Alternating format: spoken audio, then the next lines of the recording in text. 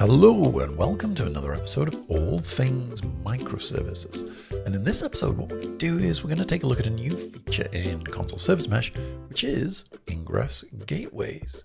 So Ingress Gateways are a new feature and they kind of went into beta in version 1.8.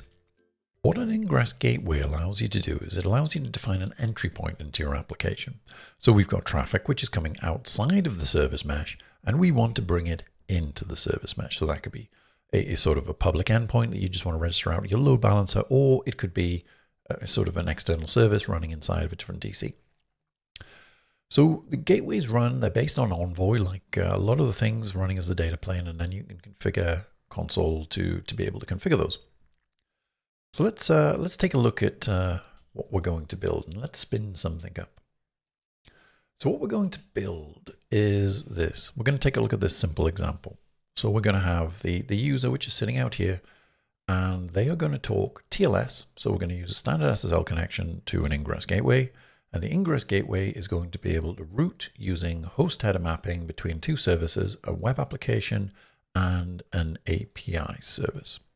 In order to spin up the demo, what I'm going to do is I'm going to use a tool that I've written called Shipyard. Well, say I've written with my good buddy Eric, but Shipyard will allow you to build these composable environments, and it's kind of like Docker Compose on steroids, but it all runs on Docker. It's super easy to use.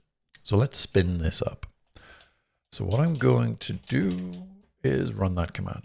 So I can run the command as an all-in-one, and I'll make sure I put everything down below in the links there for you. So when this environment is spinning up, and it just takes about 30 seconds or so, we're going to create this setup here. So we're going to create an Ingress Gateway, and we're going to create two services. They're all going to be registered to Consul Service Mesh, and they're all going to be connected together. So there we go. That's spun up now. In just a second, there we go. We can start seeing Consul, and those services are registered inside Consul. So I've got API, I've got the main Consul server, I've got web, and I've got my Ingress Gateway. And my Ingress Gateway will go healthy in just a moment once that health check passes. So let's take a quick look at the configuration itself. So the configuration after I've installed and run Shipyard with that sort of that all-in-one, that curl, is going to be in my home folder. So if I go into my home folder, Shipyard, I can see a bunch of files there. So I want to go into blueprints, and it's going to be github.com Shipyard blueprints, and it is Consul Ingress. And this contains a blueprint. So let me just kind of show you what's going on before we dig into the gateway itself. So Shipyard blueprint just allows you to spin up a bunch of resources. So we have our Ingress application, which is our Consul Connect gateway. And we have other things, such as we've got a Consul server, got some documentation, and I'm defining a network. So this is kind of, it's very similar to Docker Compose, but we kind of take a more declarative approach. So I'm using Consul 1.8 beta 2, and I'm just running that Consul setup with a very standard sort of set of configuration. So let's take a look at that config. There we go. So I'm running it in dev mode. I'm just going to throw the data at the temp folder. I don't need anything there. Dev debug, because again, I'm running this in dev mode. In your production cluster, you're obviously not going to be having the parameters like that. Data center is going to be DC1. Primary is DC1. I have a single node, again, dev mode, enabling the UI. And I'm just kind of configuring the bind address and the client address, and also the advertise address, because there's more than one IP address on that system.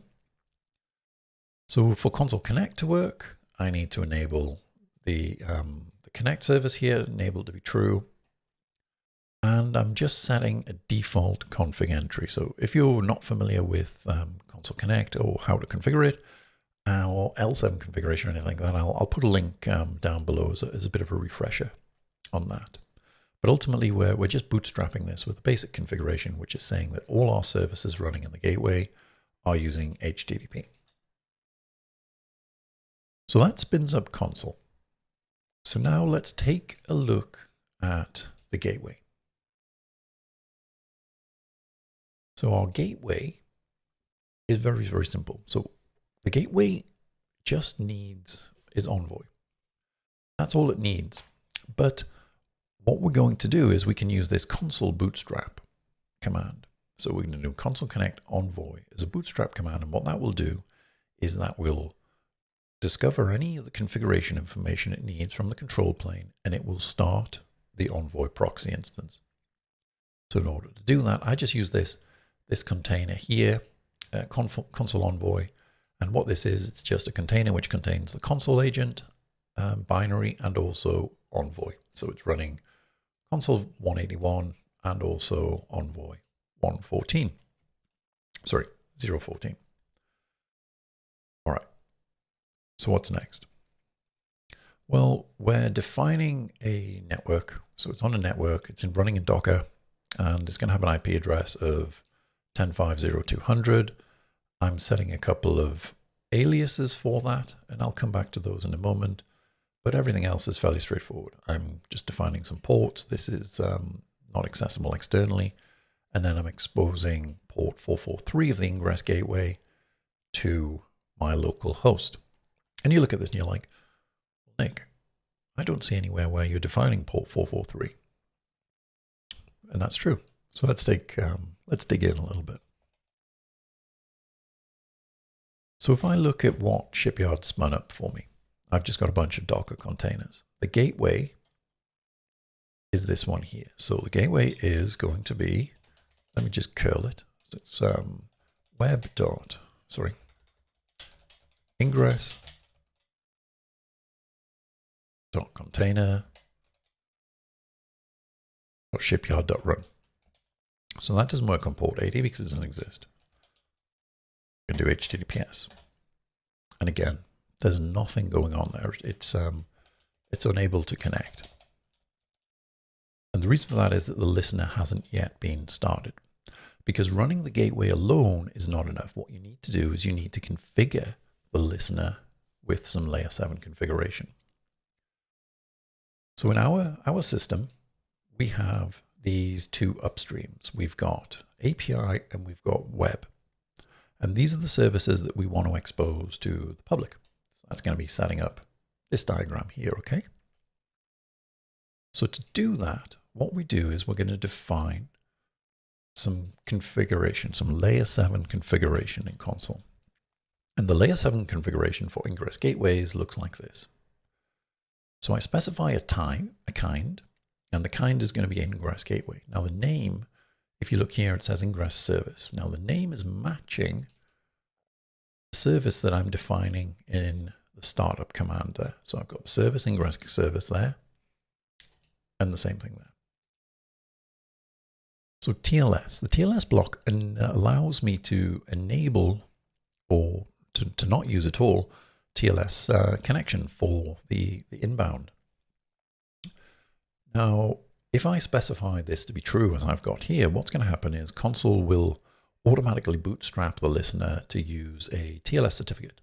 And the certificate will be generated from the Consul Service Mesh's root. So we'll look at how we can get hold of that root CA to be able to do a validated call in a little bit. But then I define my listeners. So a listener can have any port. I'm going to use 443 because I want HTTPS here, and I'm just going to use that standard convention, but you could configure this to be anything. The protocol. So the protocol is HTTP, so it's a layer 7. Don't confuse that with HTTP, HTTPS. It's just the sort of the layer 7 protocol that the listener will use. And that's either going to be TCP, it's going to be HTTP, or gRPC. Then what we can do is we have this services block. So we can define services here. So I'm going to specify two services, service 1, service 2. And my first one is API. So I'm specifying the name of API. Now what the name is here, this is the name of the service as it's registered with Consul. So there we see API. And now the host. This is the host name that we're going to use for host header matching. So the way that Envoy is going to be configured is that Envoy is going to use host header matching. So If there's a call for api.ingress.container.shipyard.run on port 443 with HTTPS, it will be forwarded to the API service. Likewise for web, if it receives a call for web.ingress, it's going to forward it to the web service.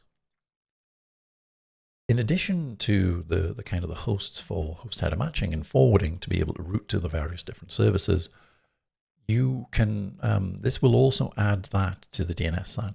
So it's going to add the host name to TLS certificate. So again, you can sort of validate the correctness of that.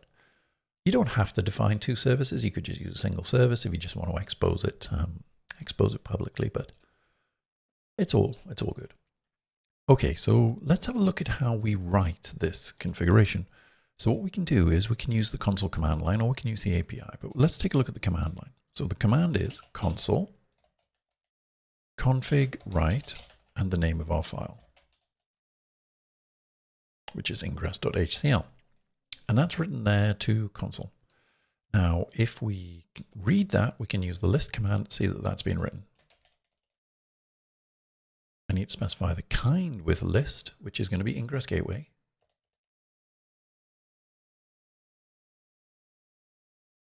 But there we go, that's written in there. If we take a look at the console UI, we click over on the Ingress service, you can see that there are these upstreams, and we have API and we have web. Now, let me just quickly show you what happens when I change that configuration and rewrite it. So what I'm going to do is I'm just going to remove web, save that up, and write it again.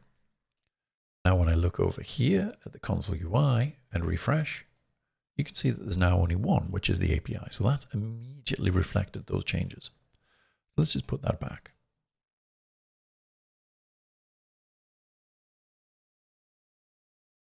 Let's just write it again. Okay, great. So that configuration's back. Now, before we curl this endpoint, let's have a look at the configuration, the Envoy configuration that Consul is actually generating for us. And we can do that just by looking at the Envoy admin endpoint. So let's just log into our Ingress and check that out. So I can just use the, it's just running in a Docker container, but I can use Shipyard to get me in there, or I could use Docker exec. So that's just container.ingress, and I want bash. Excellent. So if I curl the Envoy's admin endpoint, which is pretty much always going to be localhost 19,000 on Consul Service Mesh, and I get a config dump, we can see there that here's the configuration. So I'm just going to scroll back up a bit. So what Consul is defining here are a number of listeners and various different filter chains. So if I take a look here, we can see a listener that's been configured by the Consul Service Mesh, and we can see that it's going to be bound to IP address 10.5.0.200 on port 443, and it has this filter chain. So in the filter chain, what it's doing is defining the TLS certificate. So then we've got that TLS cert, which was provided by Consul and generated by Consul, and we have the filter. So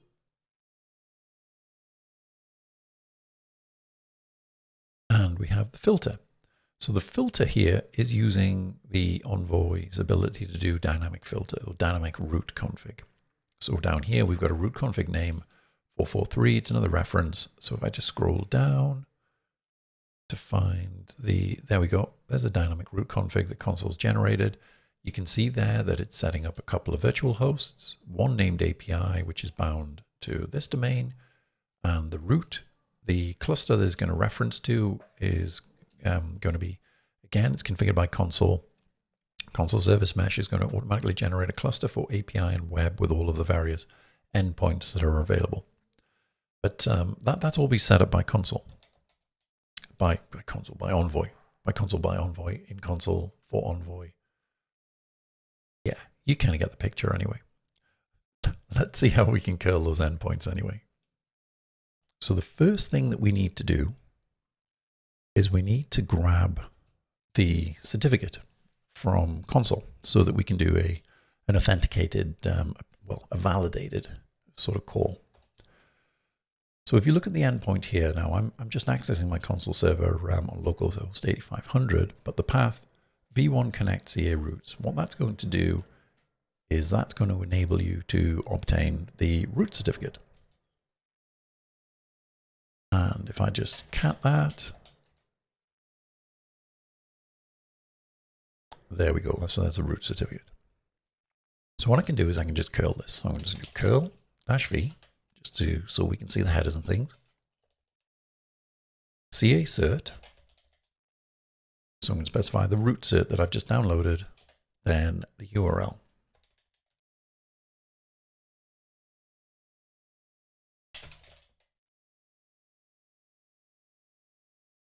So Shipyard will automatically add fully qualified URIs for the containers, and it follows this kind of convention. So it's actually ingress.container.shipyard.run as the container, but if I prefix it web, well, that's going to hit the same endpoint, and we can see that in action. Let's just do this curl.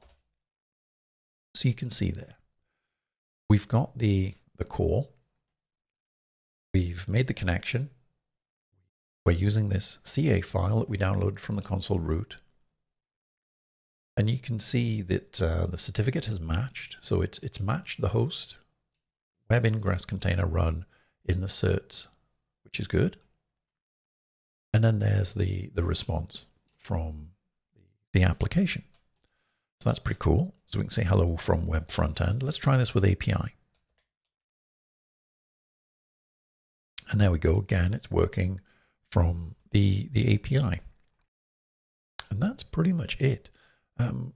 Nice sort of easy feature to use from Consul there. Consul Ingress Gateways. That's 1.8 beta, and they're kind of they're coming soon. I think it's going to be pretty easy to use, and some really cool new features that are launching in 1.8. So definitely check those things out. But for anybody who's interested and wants to be able to kind of route traffic into their Consul Service Mesh in a very easy and very basic way, Ingress Gateways, super easy.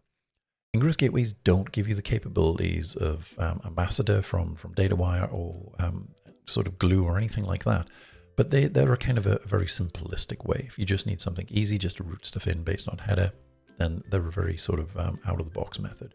If you want something more sophisticated, being able to do OpenID Connect, more validation on routes, path-based routing, things like that, then definitely check out Ambassador by DataWire or something. But that's all for me, and I hope to see you next time. Don't forget to like, don't forget to subscribe. I will put all of the links down below. See you next time.